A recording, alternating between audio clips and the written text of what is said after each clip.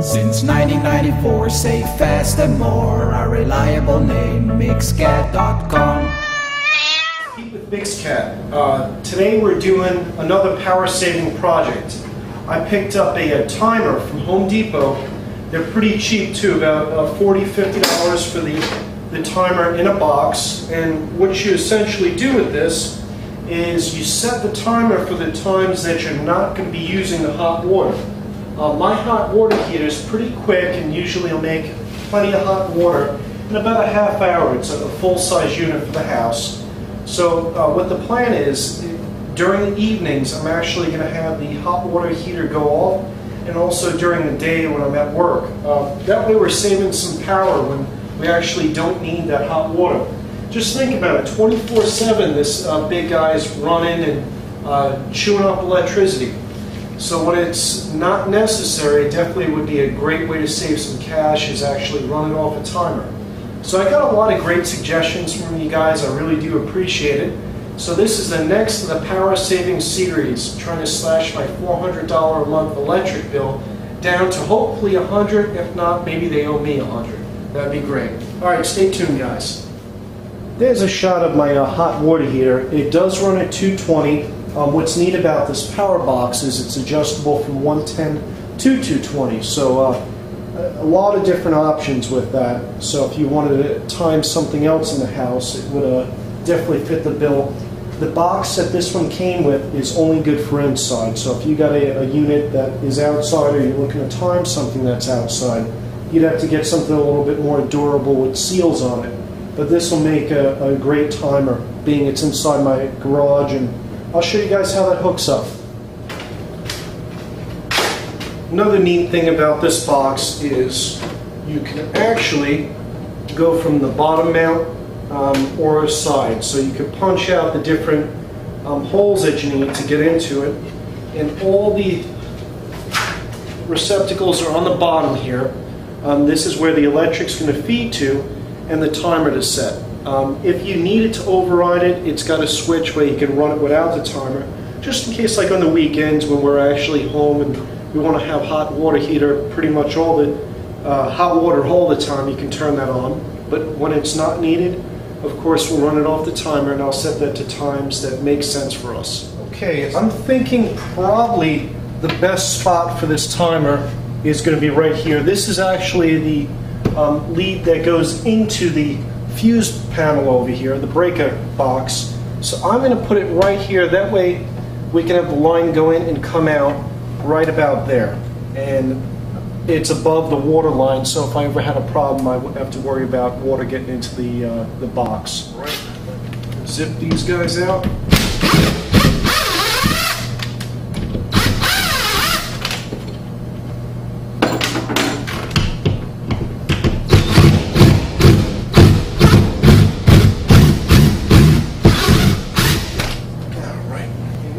At is the actual bottom of the water heater here, and I'm standing in front of the light. Let me move this here. At the very bottom, you'll notice that you have a little spigot. Every couple months, what you're going to want to do is actually just bleed a little bit of the water out of the bottom into a bucket, and that'll get the sediment out of the bottom of the hot water heater. Keep it running good, and just make sure all the crap is out of there and nothing collects on the elements. This particular unit actually, and this is electric, it wouldn't make much sense if it was gas because of the pilot light and what have you, but this actually has an element in the top and bottom. So I have two controls, two little inspection panels just like that actually control the temperature, top and bottom. What you're going to want to do is make sure you get yourself maybe like a turkey thermometer or a poultry thermometer, meat thermometer, whatever you have in the house.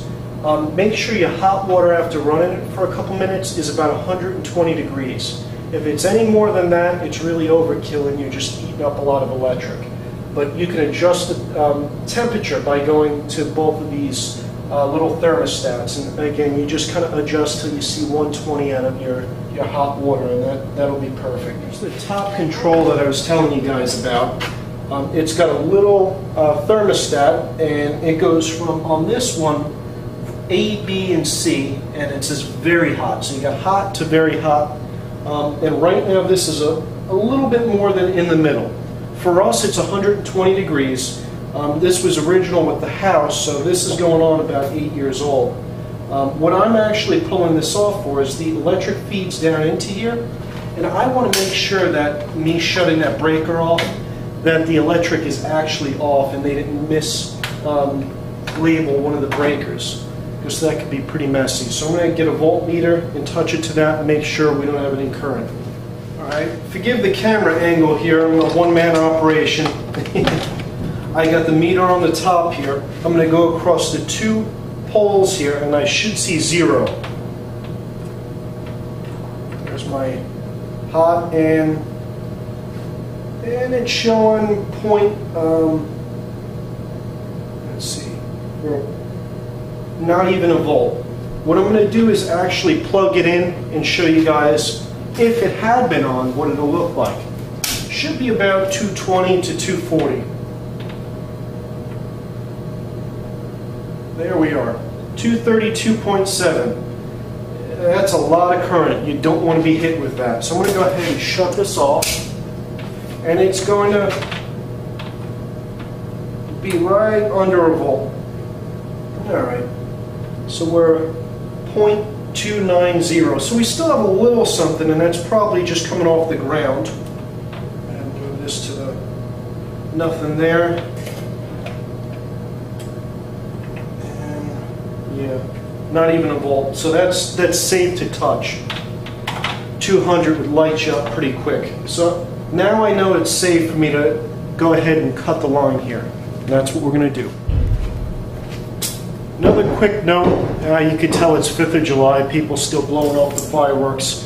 Protect your hands. This is not just a fashion statement. If you like to keep your fingers, protect them. You never know. Especially with this stuff, it can be pretty razor sharp. And what I'm doing is I'm just kind of unwinding this. I don't have any fancy equipment or anything like that. I'm just going to kind of unwind this, cut it, and feed my box with this cable.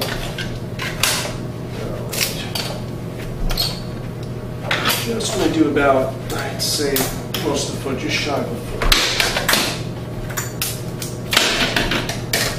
Again, this stuff could be pretty sharp. That's why I'm saying use the gloves.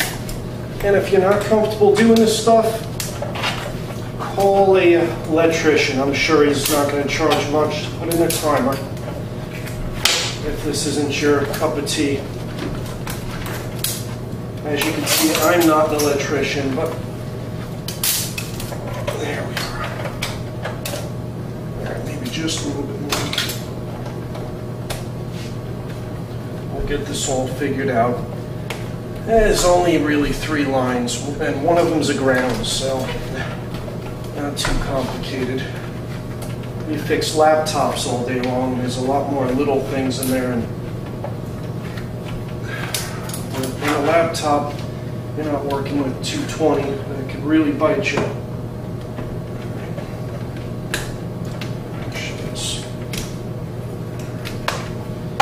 All right, I'm going to go ahead and cut that line and get to work in here. That would have been pretty bad if the electric wasn't shut off. Alright, let's come first. There we are. Some pretty thick line on here. Some high current. And again, forgive the camera work here. I'm very limited in the garage.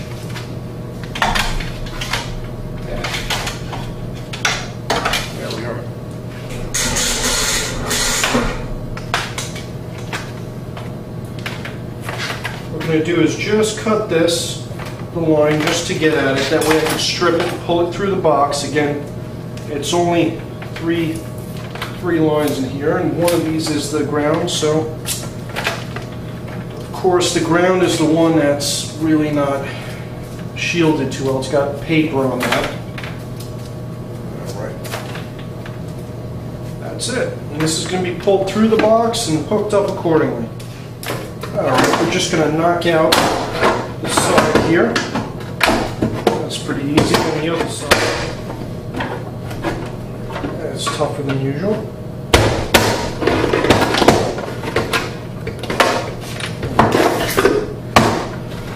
Looking good. Alright, that's going to go through this side. And the other goes through that side. Beautiful. Alright, now to mount it on the wall. Hopefully I don't block your view too much here. Alright. This is going to go through here and bolt up on top. Alright. That's probably a little smarter way to do it. Beautiful. Alright.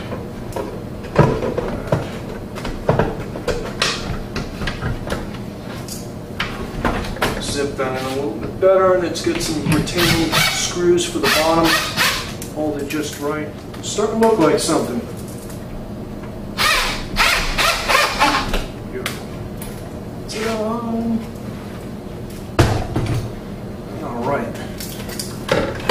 Take that jacket off of this guy and expose the ground too, so I can put our grounds together. It's amazing how long the hot water heater actually holds hot water in the tank. Being it's insulated, you really do get a couple hours before it starts to cool off. So I'm guessing probably a lot of saved electric on this project. Okay, and this is where the directions come in nice and handy. And of course, yours might not be exactly the same as mine, but it does have some nice color graphics on how to set this up. There's some dip switches that actually have to be turned for 220. This one actually will work on 110 as well, so it's got a couple different settings. Dip switch number 2 needs to be turned on and the rest stay off. Okay, so we did that. And the first 2 here are for the timer. So it needs the hot to 1 and 2, and that's going to turn on the timer. Then there's some jumpers that go across to your common and your north.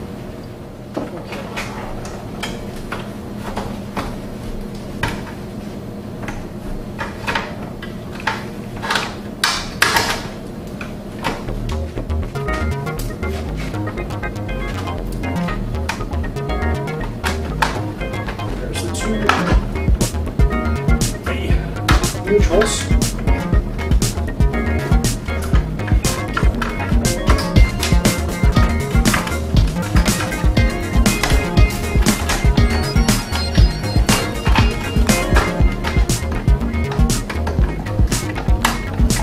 Got some thick wire, man. Whew. There they are.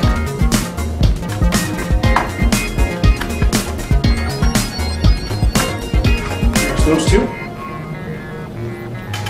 These guys. You get the light here.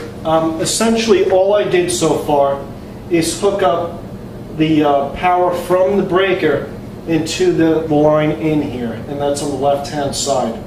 I flipped the dip switches, which show on the panel here, so it's for 220 to 240.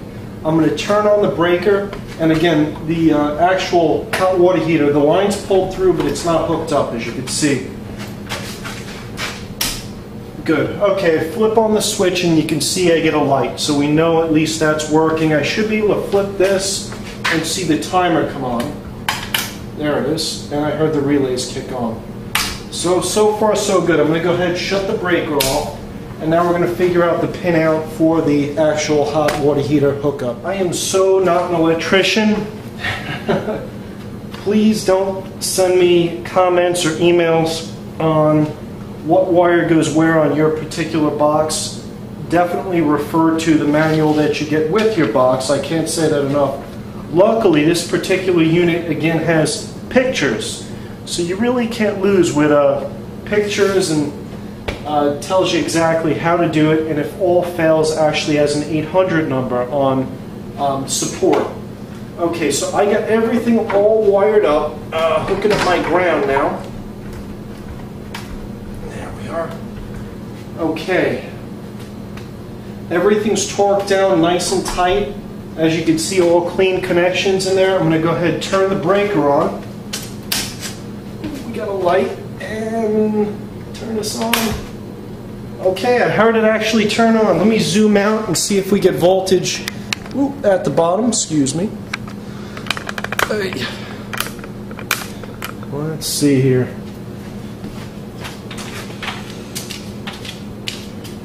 I heard something click down there. It sounded like a relay. Aha! 226.5. So we got current back on this unit. Beautiful. I'm going to go ahead and button everything up and figure out how to set the timer. Okay. Woohoo! It looks pretty. All right. All right, let me button it up here.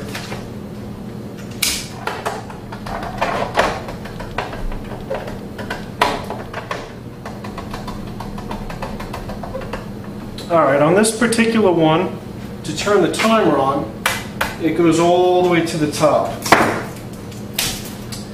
Give it power. Alright, it says power. Time now is pointing to 11. There we go. And I'm going to turn it, and it should turn on that relay. We should hear a click. There it went. Status is on. Alright, so it looks like we got this jammer working. See the voltage down here. I see 226. Turn them. Alright, it's off and it should go off. I see nothing. Yay! Alright, the timer works. Alright, I was just informed it's 10 o'clock. So I am going to set this jammer to 10 o'clock to 8 o'clock to 11. And at night when we come home, typically, let's see, like 8 o'clock to